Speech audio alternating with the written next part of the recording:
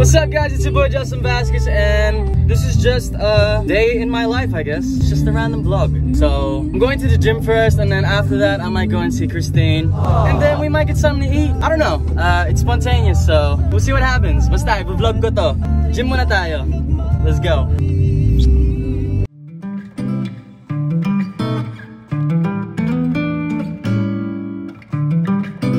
So guys, it's so crazy, you know, adjusting from driving in Australia tapos dito ako nagmamaneho. Kasi sa Australia, the steering wheel is actually on the right side. So malaking adjustment to and I never realized how patient you have to be when you're driving here in the Philippines. Pero kaya naman. It's going great. It's going well.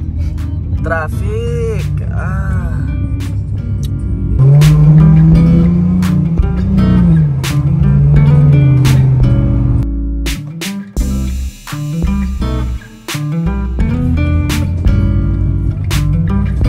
So guys, I just parked the car. I'm now here at the gym, so let's go! My baby is so dirty. So guys, I have my shoes and my boxing gloves. Nakakatakot naman dito.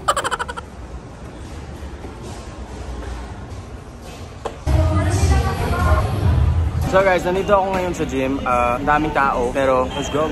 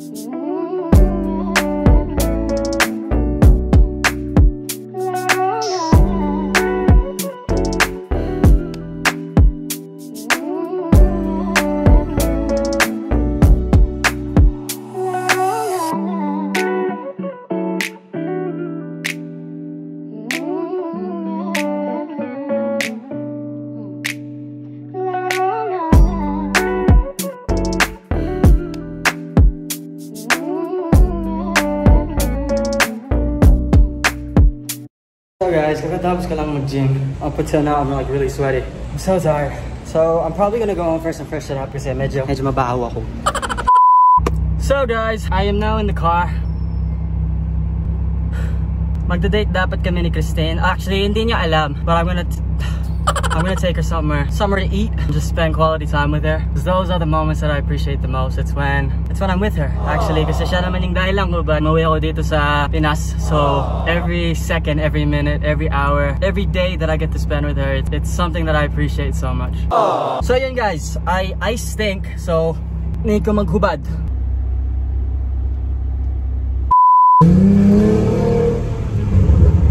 So guys, of course after gym, I'm stuck in traffic.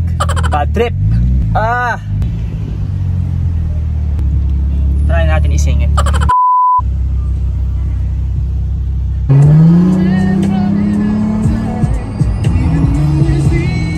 So guys, this is what Christine sees. Because this is her seat. Yan yung seat ni Hal. From her perspective, this is what she sees. If ever you wondered if it touched my soul. Grabe traffic. So guys, nag-drive-thru muna ako dito sa McDo dahil medyo nauuhaw na ako. So umorder ako ng orange juice. Grabe guys, pati dito sa parking lot may traffic. Oh my god. So guys, finally I've made it here. Nakauwi ako after 45 minutes in traffic. Medyo pawis ako, so need ko muna maligo para at least presentable at mabango ako pag nagkita kami ni Christine. Because we're gonna go out and I'm gonna hug her and I don't wanna smell bad. So, ligo muna ako. Okay? Okay. Okay, okay. Alright guys, so I have just freshened up. As you can see, ooh, my face looks white. It doesn't happen all the time. But yeah, I think I look stupid, but whatever. I mean, I thought I'd look okay. This is my outfit. I got this Blue's Clues looking t-shirt. I got gray track pants and Air Force Ones, and donut sucks. So this is my outfit. Me and Christine are gonna go out and eat some steak. So I'm going to go there now and yeah, I'm gonna go pick her up. Let's go. So guys, gabi na. It's currently 6:40 and there's traffic once again. Why am I not surprised that there's traffic here in Manila at nighttime on a Saturday night? Why am I not surprised? I've arrived here at where Christine Samson is doing her photo shoots and I'm just gonna wait for her, but she should be done anytime now. So I'm so hungry actually. After working out, I always want to pig out and eat a lot. And I think you guys can see I look really skinny. Like there's no meat on my face. So mamayang gabi makikita nyo may laman na to ulit. Ay, so gwapo. Kiss. It has nothing on. Sundo na ako eh. I love you. It's so gwapo. Saan ka galing? Gym. Workout? Gym. Sabi mo, hindi ako kasala sa gym. May work ka eh. Oo nga. I love you. Salamat. I love you too. Salamat. I love you. Let's go. Medyo nababatrip ako dahil basa yung pants ko. Saka mo po. It looks like I It's raining. paid myself. Yan po guys, her name is Yami. Single ka ba? Single ka, Miss Nami? Single pa. Pakita ko muna yung mukha ko. Hey! Guys, follow her right here. Follow her on Instagram. Nag-vlog na rin yun. Nakakaya naman. Bye, Nami! Bye. Mama. We're about to eat steak. Christine says she knows a really nice place just in Greenhouse. So. Yeah. Ano lang? 4-5 lang, isang steak. Pricey siya. Pero masarap. Libre mo. Oo naman, libre ko guys. Pero paano pag wala silang bawang? Meron yan, restaurant, bawang. Sa totoo lang, Christine steak is kind of #1 right now on my list. How about carbonara? Her carbonara is also #1 on my list. How about spaghetti? Oh my god, even her spaghetti is #1 on my list. How about me? Alam mo na yun. Di wag mo sabihin. Umuulan, tigilan mo. Umuulan. Walang I was saying earlier I look stupid. I look like Blue's Clues. Like it didn't look as good as I thought it would look, but I put it on. I was like, I look fresh, so I might as well go. It was either this or it was gonna be an outfit that you've already seen me in, which is what I didn't want for the vlog. So I was like, whatever. What outfit? It would have probably been like a gray oversized shirt. Always. Always. Or black. Or black. Or white. Or red. Sorry. So guys, the restaurant that I had requested is actually closed. We saw it and she was like, ayun! And I was like, the one with the lights that are off? So plan B. Baka sa BGC or Makati na. Okay lang yan guys. The night is still young. So guys, nasa Taguig kami ngayon, BGC. We were able to find a steakhouse. Melos ata. Let's see how the steak is. I mean, the bar is set pretty high by my baby here. So, we'll see. Tatayo na ako ng steakhouse. Huwag naman. Madamot ako. Para sa akin lang yan.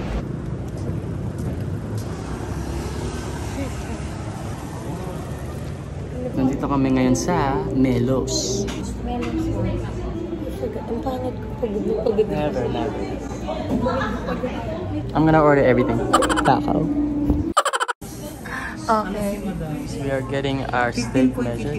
Sobrang hilig niya sa steak. Hindi pa siya kumakain ng buong araw. Kaya bigla kaming nakarating dito. So we ordered 12 ounces worth of the ribeye, Australian grade 9 to 10 steak. We also got lobster carbonara. We got 2 side dishes of fries and appetizer. There's soup of the day or salad, and then there's dessert.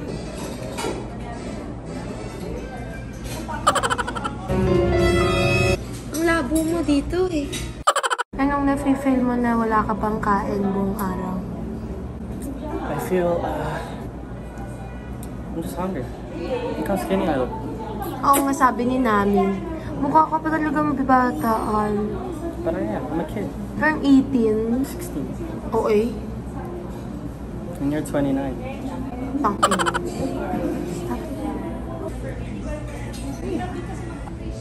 Mas maraming sa'yo.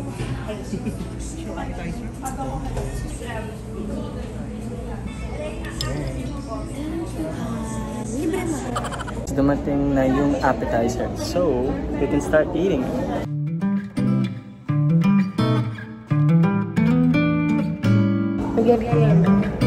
Yellow yan. Ano to, salmon?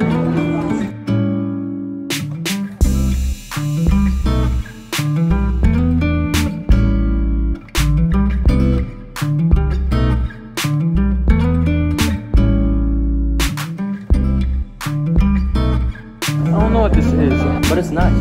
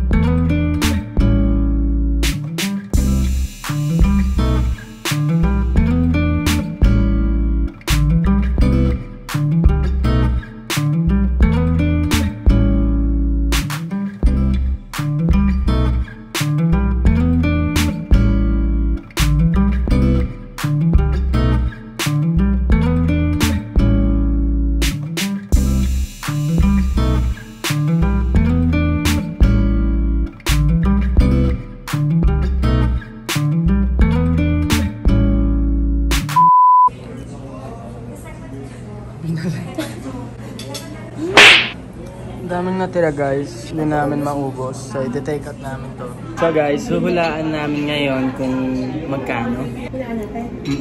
Wait, so, si Hal muna.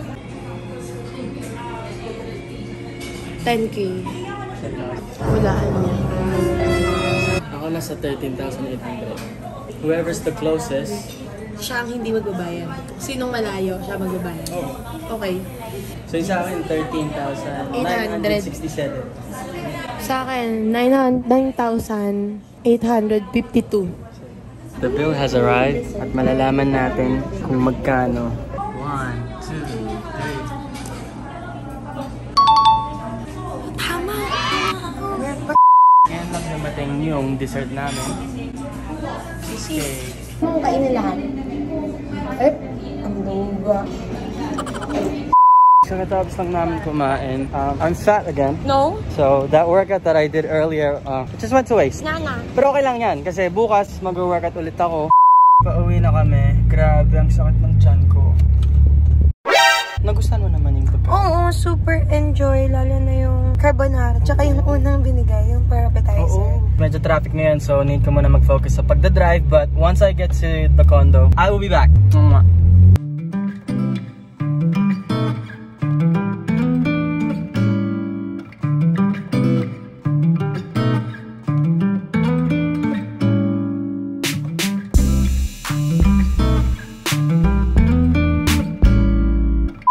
Sa bahay na ako. That basically concludes the end of this vlog. Sana nagustuhan nyo. If you did, please make sure you leave a like. And if you haven't already, please subscribe. Sana mag-post notifications para at least updated kayo sa lahat ng mga ipopost ko dito sa YouTube ko. And yun, mag-iingat kayo lagi at magkita-kits po tayo sa next video. I love you guys.